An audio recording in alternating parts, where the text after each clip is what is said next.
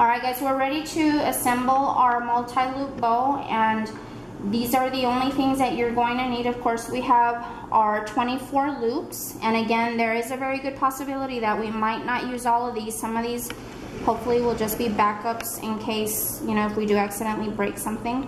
And then you're going to need your wire cutters to cut the wires, because we're not going to need them this long. You will need some floral tape, and floral tape, as many of you have seen, works very easily. You just stretch it and that releases the glue and it gets sticky and tacky in the back. Okay, here I have a custom made wire rack that my father made for me, and we will be using this to set our multi-loop bow on here once in a while. Your arms and hands will get a little bit tired, so you might want to set it down once in a while and give yourself a little break. And then also it helps us to see how full the bow is and see if we need to add any more loops. If you don't have something like this, then you could just easily take a cardboard box and cut a little hole on the top, and then you just insert the wires through the top, and that'll hold up your bow as well. Okay, and since I am using a wire rack, I have just some padding here that I use, and I cut a little hole in the center so that my wires can go through there. That way the bows are not directly touching the hard rack, because I don't want them to accidentally break. So I just have kind of like a pillow here for them to rest comfortably. Okay, I'm going to set this aside now, and we're going to start putting our bow together. And I have two different colors, so I will try my best to arrange them to where every other loop is every other color. I don't know if that makes sense. So the wire here does bend pretty easily. When you bend your wire, you don't want to bend it from here. You want to hold the bottom of your loop and then bend if you have to. But the first few ones, we want to be pretty straight. So I'm only going to bend this pink one just a tiny little bit. Okay, tiny little bend there. And I put that together. Okay. And we will try to have the wire touching as much as possible. Then I'm going to grab another blue one, bend it a little bit, and put that there. So basically it's kind of like arranging a bouquet. It's not too difficult. We need another pink one, and you just do a slight bend right about there. Okay, so that's gonna be the top of my loop, and you want to try to have all of the bottom of the loops pretty much the same height. Okay, and remember, once you wrap this with floral tape, it's not the end of the world. You can still move them around a little bit if you have to. So the way that you add the floral tape is you just release them, and then you give your tape a little stretch, and that releases the glue. So the glue is back here, and then you just hold your wires tight, and as you are turning, you hold the tape in place. And what I like to do is just give it a good wrap, maybe 6-7 times on the top before I start working my way down. And as I'm turning, I'm holding the wires together so that they don't separate on me.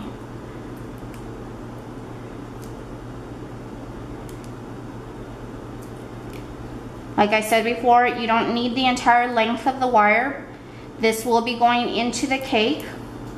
So depending on the height of the cake, you can determine how long you want the wires to be. My client's cake is probably only going to be about 4 or 5 inches tall. So I will start to cut some of the wire. And it's better to cut the wire when you only have a few wires together. You don't want to wait until you assemble the entire bow, because then it's going to be very difficult to cut each wire one by one, and you really don't want to try to cut several wires all at once. So I think that's enough to keep it together, and this tape is very easy to tear. You just tear it off. Okay, and it is sticky. Okay, so there's our first few loops, and for right now I only want to cut off, I would say maybe about here. And usually it's a good idea to have somebody hold the wire, because when you cut this, it does go flying everywhere. Just be careful there's no people around, that you don't accidentally stab them in the eye with this when you cut them.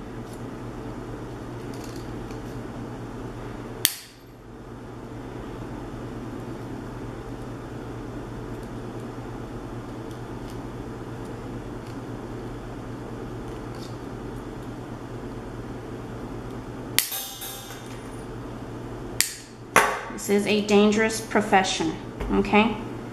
So there's the first loops. Now we want to add more loops to go in between the loops we already have. So we're going to need about 1, 2, 3, 4 loops, maybe a little bit more. And again, depending on the colors that you're using, you know, don't worry about the arrangement of the colors. Since I'm using 2 different colors, I do kind of need to be careful where I place my loops, and your hands do get a little bit tired, so just stretch. Okay. All right, so I'm going to add a blue bow, and again, just give it a little bend. I'm going to put that right about there. Okay, I'm going to add a pink one here.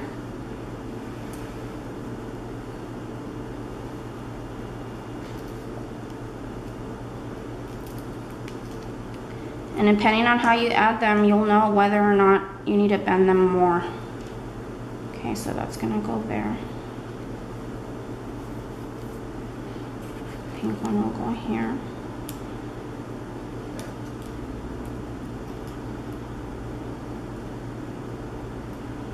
I'll add another blue one here.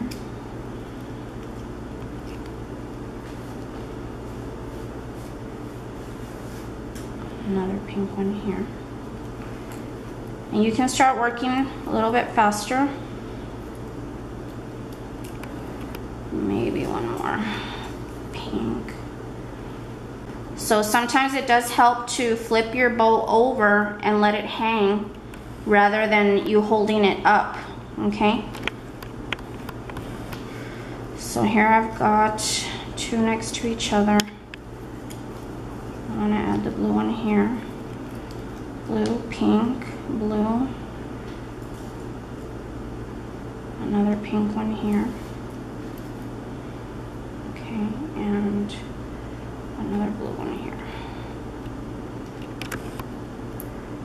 Okay, so right now I'm just going to tape them together, and then I can worry about how the bows are sitting as far as how they're, in what direction they're pointing. I'll worry about that later. So first I'm going to tape this together, and then I'm just going to grab my floral tape,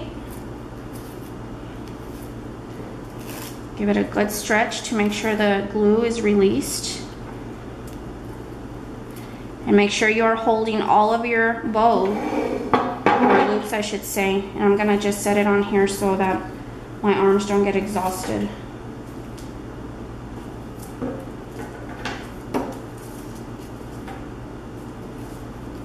Okay, there's a sticky side.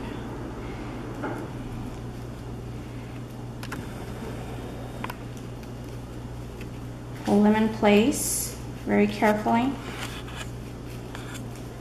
And as you are turning your bow, make sure you are tightening and pulling on the tape.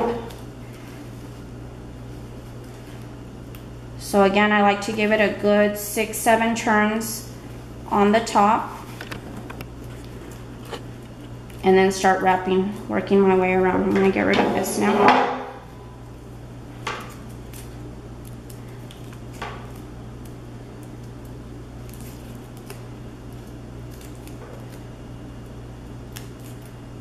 And this becomes easier the more you make multi-loop bows. You'll get the hang of it.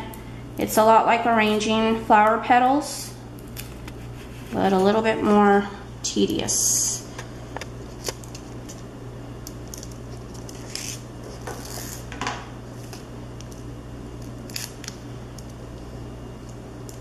So just work your way all the way down.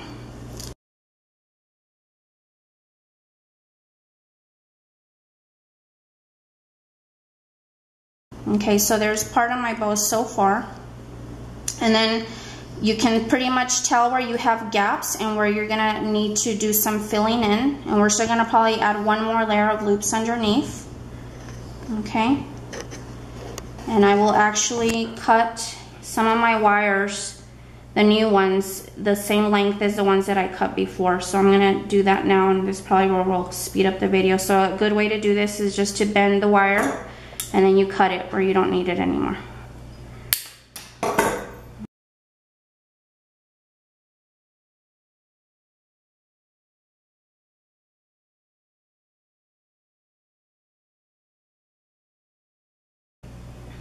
Okay, so I'm gonna set my loop down just for now, just to see how it looks so far. And we still have a lot more to add. Right now we only have about 1, 2, 3, 4, 5, 6, 7, like about 9 or 10 of them. So as I'm turning this, I can see where I have some gaps. So I need to add one here, or you can just move it over, okay?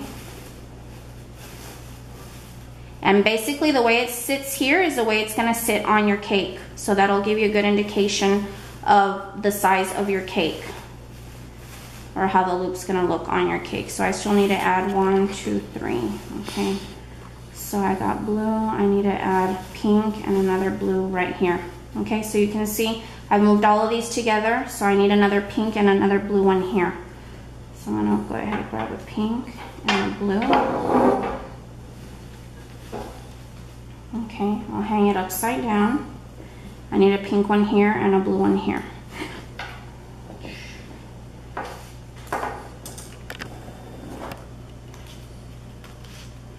Get a slight bend. And as you notice, guys, I'm really not touching the loops at all where the gum paste is. You don't want to touch them because as you're working with this, your hands do get hot.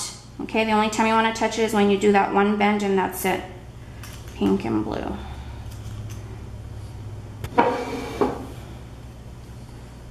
Pink and blue. Okay, I'm gonna grab my tape.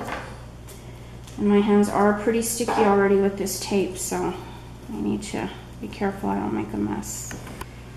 Pink and blue right there. Hold the tape in place.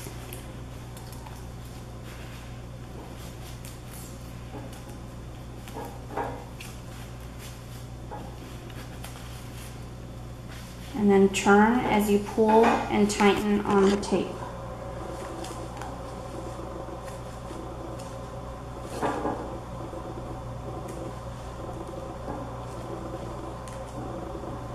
Now again, guys, this is just my method that I've created on how to make a multi-loop bow. I've seen a lot of tutorials where people just make the bows without the wires, and then they just add a big giant glob of royal icing on top of the cake, and then they just start gluing them together with royal icing. That's definitely one way to do it, but since I'm shipping this bow, this is the way that I'm doing it. And plus, when I do cakes here for my clients, this is also the way that I do it.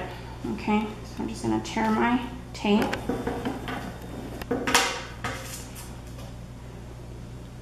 Okay, I'm gonna set that down just to see how it looks so far. Okay, that looks a little bit more complete. And again, we're gonna add one more layer of loops at the bottom so we can move those. Okay, and I'm gonna go ahead and cut the wire I don't need anymore. And again, an easy way to do it is you just bend it. Take your wire cutters, make sure nobody's standing in front of you because this thing shoots out. And this one I really don't need to bend it since it's sticking straight up. Okay.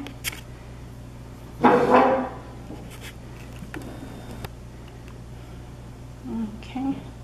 And again, you can move these around and kind of fill in the gaps. Okay, so I'm gonna add probably one more layer of loops to the bottom here. Okay, that's looking really cute.